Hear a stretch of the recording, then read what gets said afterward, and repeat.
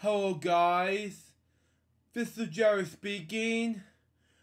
Welcome to this episode 4 of Bedtime Stories. Now, last episode you have saw was a episode you saw recently about a narration between me and Kyla, and today you're gonna be seeing 1, 2, 3, 4, 5, six parts of the episode where I can read you a story based off of what Bridget brought me called Little Treasury of Fairy Tales with full color illustrations by Jerry and Buttons, retold by Corey Nash. Now today we're gonna be reading Jack and the Beanstalk. We're gonna be reading this now to you. So let's read this now and we're gonna do this anyway. Once upon a time, there was a boy named Jack who lived with his mother. They were very poor. They owned only a cow whose milk was sold. One day, the cow was stopped to give milk. So sadly, they decided to sell her. They decided to have no money. On the morning, Jack told the cow to market. Okay, that's fine. I don't know if that makes sense, but whatever.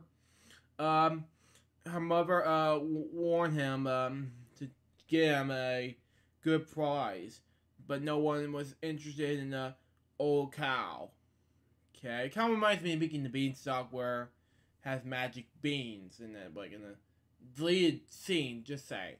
Anyway, just when Jack had decided to go home, an old man offered to trade his magic beans for the cow. Just like I said before, but okay. Since Jack had no offer, he took the beans and gave the man the cow. This is a long story. I'm going to show you this now. But that's fine. No need to worry. When Jack came home without any money, his mother sorry, not this moment, into the rage and threw out the beans that night as they slapped the magic beans and grew into huge stalks, okay?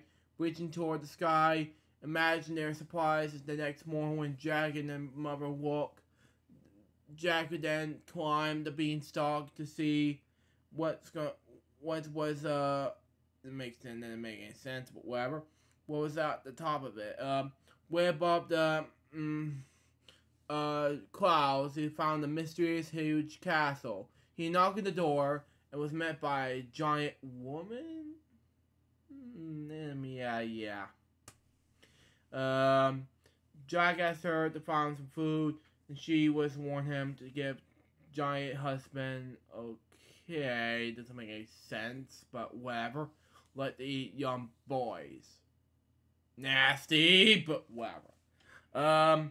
But she let him hide in the cupboard to fetch him some. This is a different kind of ridiculous page right there. Look at that. Look at that. See that? I'm gonna show. This is the things I want to show you. Food.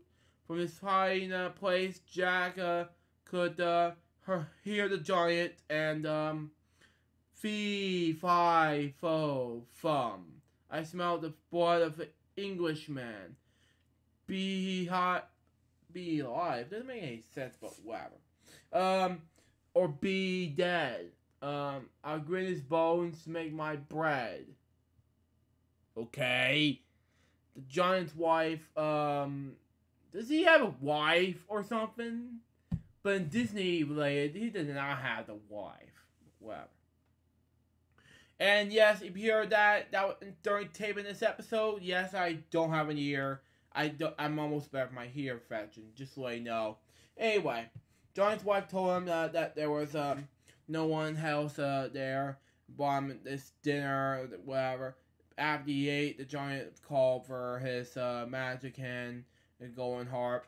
The hen laid solid gold eggs on command, and the golden harp played beautiful songs by itself.